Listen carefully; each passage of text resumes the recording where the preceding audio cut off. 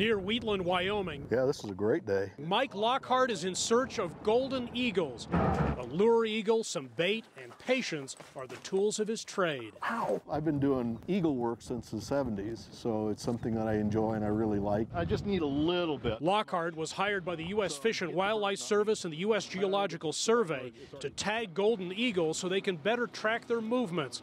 But coaxing them out of the sky isn't easy. Yes, they can be very hard to catch, particularly when you have bad luck like I've had.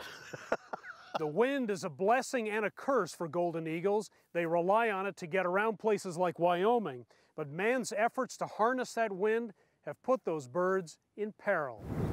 Wind turbines have proved fatal to many golden eagles who typically look down for food as they're flying, not straight ahead. There's really nothing in the evolutionary history of a golden eagle that prepares it for a set of spinning blades in the sky. Todd Katzner of the USGS is among the scientists who are working to minimize fatal eagle turbine collisions, which are estimated to number in the hundreds in the U.S. each year.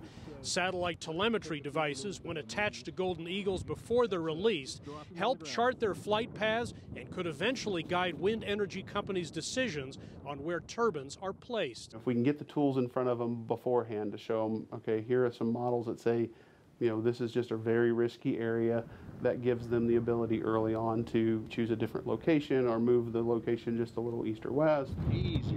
Lockhart says there's an art to trapping these birds, particularly warier adults. The results are rarely immediate, as we discovered over parts of 2 days. It's dead. Oh, here's a bird. Hey, sit.